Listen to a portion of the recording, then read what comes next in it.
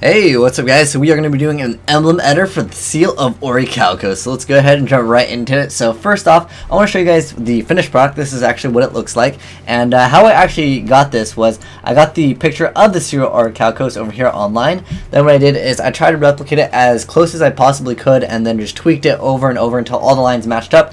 And here's what it looks like on Photoshop at 48 opacity. So it looks pretty close to the real thing. So that's as close as you can get it. Some of the symbols you can't actually get, like this weird looking 7 with a line through it. They don't actually give you enough layers in Call of Duty to actually add that little line, but you can get it to look pretty close, like I said. So here's the finished product, and let's go ahead and jump right into it. I'll basically go over the layers after I show you guys how to basically replicate it. That way you can get it perfected as much as you want it, depending on how much time you want to spend into making this. So let's go ahead and discard this. We're going to go ahead and make a new emblem.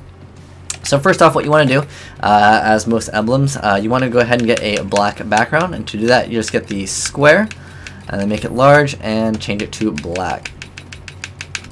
And then after you're done with that, go into the next layer, go to the circles, and you want to use the circle that does not have a hole in it. You'll actually make the hole yourself later on, and then change it to this color green. This is the green that I actually like. You can definitely mess around if you personally like a different color of green. I use the one it's on the top row, and it's the middle one. So after you get that one to about, I would say, almost the full square, go ahead and hit start, and then that will extrude it, or basically put it so it is hollow.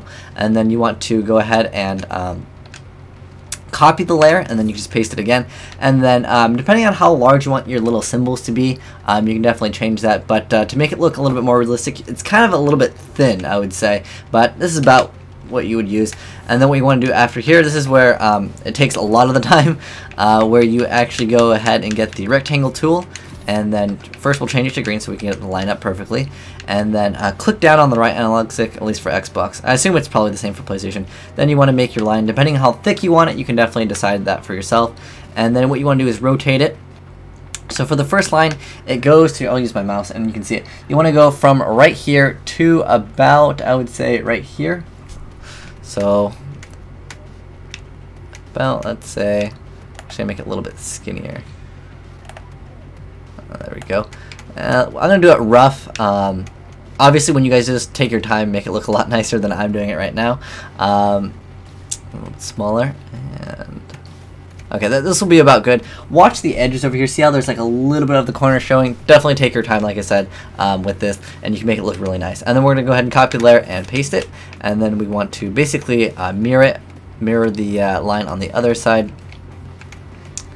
And get it to about as close as you really want to. Like I said, you're going to take your time. You're not going to have these awful edges like I am doing right now. So we're going to go ahead and copy another line, and then you could rotate it. The next one's going to be connecting this line right here to about right here, and this is going to be the next triangle kind of that you make. So this one you might have to stretch it out a little bit longer depending on how your circles were made.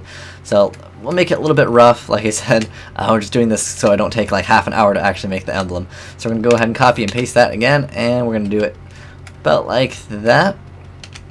And then we're going to go ahead and copy it again, so you can see you're basically copying and pasting a lot in this. The next one that you're going to do is going to be from, let's see, it's we got these two, and then we got this one from the bottom right here. So basically right here until right there is where you want to do. This one you might actually have to make a little bit shorter. Like I said, take your time with it. So about right there looks about good. And then you're going to paste it again, and then you're going to rotate it.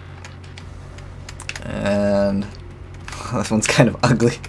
This one's very ugly, but like I said, take your time with it, and I don't want to take forever with it. So there's like the brief example. Then to get the little letters in the actual like little symbol things, basically it looks like there's threes. You use the 3, the 7, the C, the B, and that's really it. And basically what you do is you go to the type, and then let's just do the first one, which would be a 3.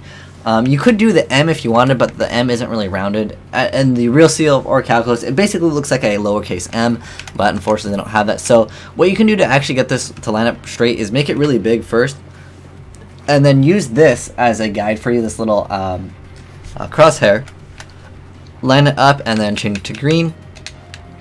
Make it a lot smaller, and you can definitely rotate it, change the skew of it, and basically line it up, and it's just real tiny in the center right there, and then you have your first one.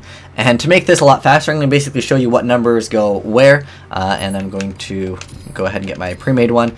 And so it's I guess this will be easy for you guys, because you guys can actually look at this. Like I said, I wish you could just like have like a download link or something like that. But anyways, it goes 37B. Well, I'll just go over it, and then you guys can definitely look at it and then decide what you want to do. Like I said, you can definitely change the size of these, but it leaves you with basically one empty layer. So that is how you create the Seal of Orichalcos in Call of Duty.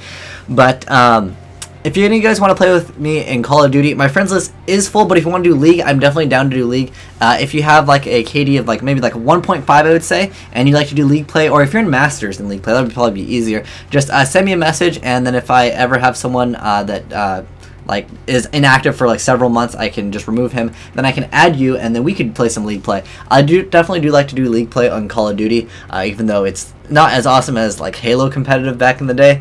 But yeah, that's how you create the emblem for the Seal of Orichalcos. And I thought I'd mention, oh, here's my gamer tag,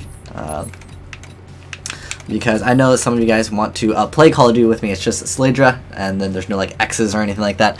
But yeah, if you're in Masters League, or if you have a KD of 1.5 and you like to do League play, yeah, just send me a message and maybe we can do some League play. But anyways, thanks for watching, guys. Asian Eyes signing out.